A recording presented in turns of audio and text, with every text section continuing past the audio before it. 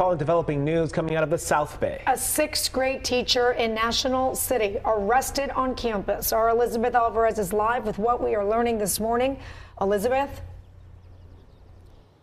Well, we are learning more about who this teacher is. She wasn't just your average teacher. She was actually considered to be an extraordinary teacher among her peers, having been awarded the title of Teacher of the Year in San Diego County last year. Her name, Jacqueline Ma, a sixth grade teacher here at Lincoln Acre Elementary School, and news this morning of her arrest has shocked the school community. I mean, take a look. This morning, as we were here during drop-off, we saw many parents walking their kids up to the front of the school. The school staff was also outside. The sixth grade teacher was arrested yesterday morning by National City Police.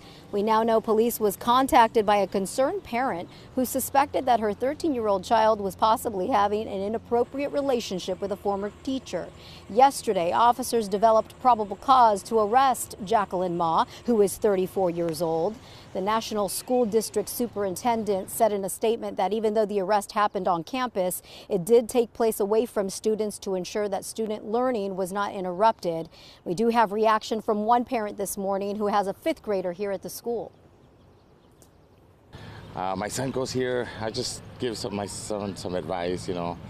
She was, I don't know, he knows her, I don't know her, so I really can't say much about it. They handled it pretty well, but... How did they handle it? They send emails, and they say they're going to take care of the kids and be very cautious about what's going on.